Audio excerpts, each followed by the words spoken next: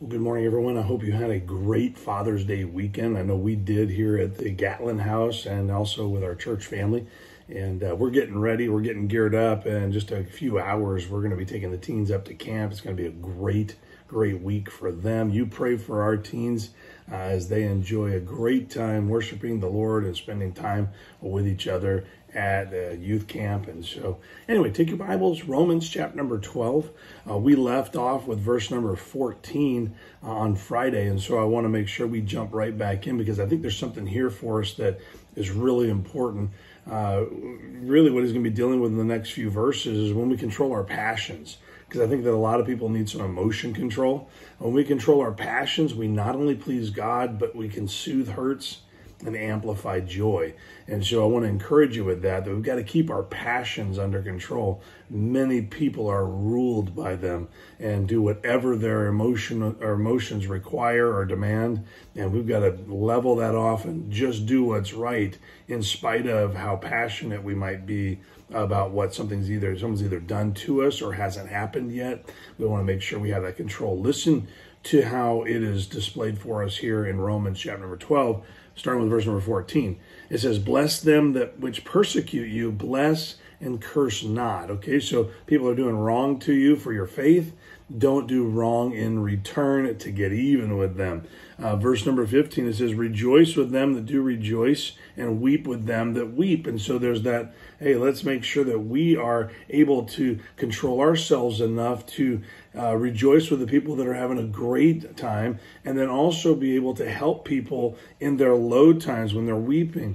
Verse number 16, it says, "Be of the same mind one toward another. Mind not high things, but condescend to men of low estate. Be not wise in your own conceits." I mean, really, that whole passage is about making sure that we don't believe every good thing that people say about us to the point where we believe that we are super special and are so good and so necessary that people praise us. He says, let yourself be a little bit more humble than that. Work with people that are in that humble state and make sure that we are not thinking that we're wise in our own conceits. That we're so good because these conceited things we believe about ourselves. Need to keep all of that under control so we can help people that are really dealing with hard times. And then he goes on to say, recompense to no man evil for evil. Isn't that kind of our spirit? We want to give to people what we believe they have coming to them. Well, that's evil for evil. A person hurts us, we hurt them back. A person wrongs us, we wrong them back. And somehow we feel like we're justified in misbehaving because they misbehaved first. And so he's telling us, no, have some emotional control, have some passion control here. He says, provide things honest in the sight of all men. And so we're looking for that thing that everyone can get something from. And so this last one, listen to this. It says, if it be possible, as much lieth in you, live peaceably with all men. And so our desire is not to make sure that everyone knows that we were right and they were wrong, or to get even with everyone, or to make sure that every wrong is punished by us because we believe we've got it all figured out.